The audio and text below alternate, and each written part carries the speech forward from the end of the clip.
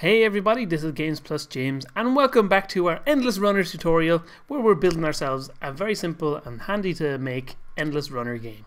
So last time we set up our player, we made him be able to keep running forward and he's able to jump up and down, but we need to be able to make sure that he can't just keep jumping up and up and up forever, because that's what's happening in our game so far. We started running, we can see that once the player starts going, he can just jump and jump and jump for days and days. But we want him to just be able to only jump once when he's on the ground and not be able to jump when he's in the air. So the way we're going to handle that is we need to be able to tell what is the ground. And in the future, we're also going to need to be able to tell what is the player. And a very handy way to do this, we're actually going to rename this cube to ground for now. And a handy way to be able to do this is using the layers built into Unity. So if we go here, we can see there's a few different ones built in by standard. We've got water, we've got UI, and a few other random things. They're not very, we could use those if we wanted to, but it's much better to be able to use things that make much more obvious sense. So what we're going to do is go to add layer here, and we get a whole big long list of the layers that Unity has available for us. So what we're going to do is in layer 8, we're going to say ground. So that means there'll be a ground layer we can use, and below that we're going to have player. So now we've got two brand new layers that we can use. So if we go over to our player here, we're going to go to layer and set that to player, and our ground down here, we're going to set that to ground. So now we've got at least a way for us to identify that we've got ground here, but we want the player to be able to know if he's on the ground. So if we go to our player script and we'll open that up in MonoDevelop here, we're going to add a few new extra things to our system that we've got. We've got our three little variables that we've used for giving our player jumping and running. And we're going to add a couple more variables here. So we're going to say public, so we know we'll be able to see it within the editor. And we're going to say public bool. And a bool is basically just a variable that can either be true or false. And that's all it is. Within the Unity editor, it'll appear as a nice little checkbox. We're going to say public bool grounded, we're going to call it. And just to show what that looks like, we'll go back into our editor and we'll go to our player. Now that we've made a slight change to that script, down here, once it compiles, as we have to wait for it to compile as usual, we've got a nice little checkbox. So a little tick means it's true, and empty it means it's false. Oh, no, that's the wrong thing. So back in here, we're going to need another variable, and this will be a public again, so that we can access it in the editor. And this is public layer mask. And basically, a layer mask is just a selection of the layers that are available. We saw that there was a few built-in ones to Unity, and we added our player and our ground layer.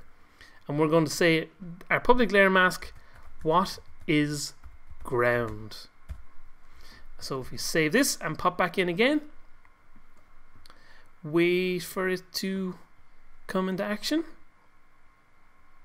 and we'll see it pop in an extra little line down here. So we got what is ground, and we know that our ground, what we want our ground to be, is the ground. So if we go here, we have a list of these layers here, so we can tick on ground. And if for some strange reason, say you had another layer for platforms or something like that, that's not something we'll be doing this series. We'll just be calling everything the ground. But if you wanted to have multiple things, you can click on something else and it will use both of those things there. So we'll just untick that, so we've just got ground.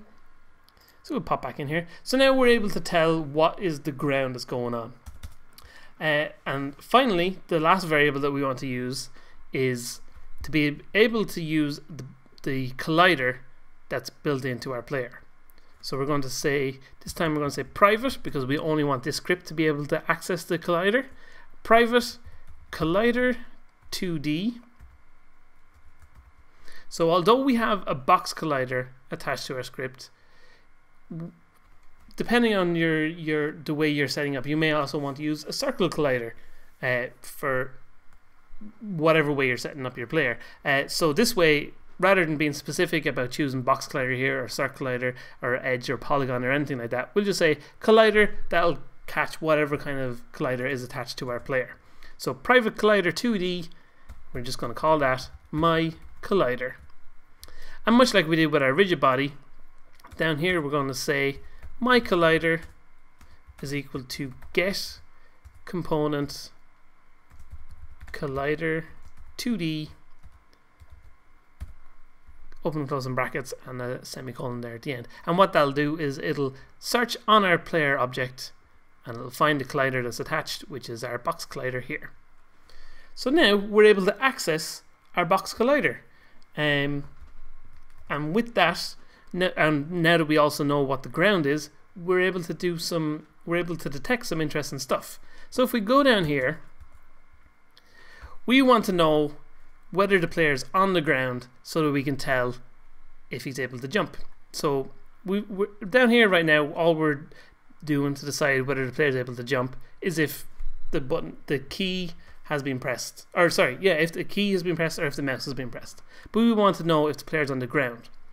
So at the start of our update loop here, what we're going to do is we're going to take our grounded bool, which can be either true or false, and we're going to say that is equal to physics 2D, because we're using the 2D physics of Unity, physics 2D dot is touching layers. And what this does is we can choose a collider and see if that collider is touching any other collider that is on a particular layer. So the collider we're going to use is my collider, which is the collider attached to our player. And the layer mask, as you can see in this little pop-up down here, that we want to use is our layer mask up here. So what is ground? We're going to close that bracket and put a semicolon. And basically what this little thing is, this can return either true or false.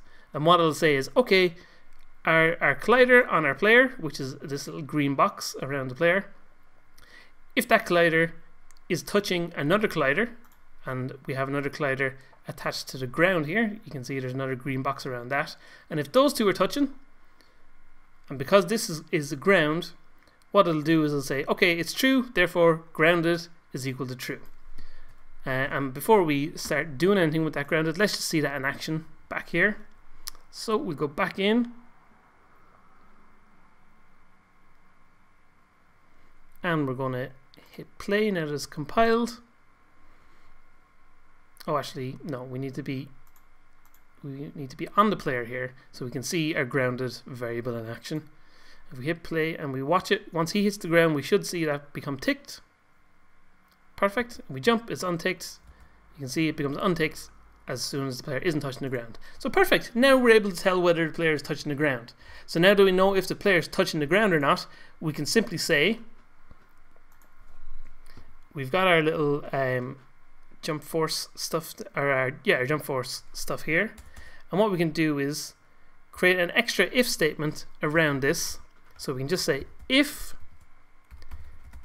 grounded, and so if grounded is true, then we're going to put a curly bracket there, just like that, and then at the end of this line, just after it, we're going to put another curly bracket, and you might want to just go up before, just to keep things neat, you want to go up before this line and just hit tab so it gets pushed in a bit. So now if grounded is true, it'll run this little bit of code here, and if it's not true, then pressing the space bar or pressing the mouse button won't do anything at all. So now if we go back in here and save, pop back in here, once it compiles down here in the corner, we should see, if we press play, once he starts running, I can click like mad, but he will only jump when he's touching the ground. Now he's fallen forever, he won't be able to touch, he won't be able to jump anywhere, he won't be able to save his poor little alien self. So there you go, that's how to make your player be only able to jump when he's attached to the ground. So now that we have that system in place, next time out we're going to take a look at how to animate the player so that he looks like he's not just sliding along the ground, and he's able to have a nice little jump effect when he's up in the air. And also we're going to have a look and we're going to have a look and see how to make the camera follow the player as he's moving along, because at the moment he's walking along, he's going off the side of the screen. There's a very straightforward way to make the camera follow the player if we do it like this. You can just drag the camera on top of the player. It makes it a child of the player. And then if we hit play,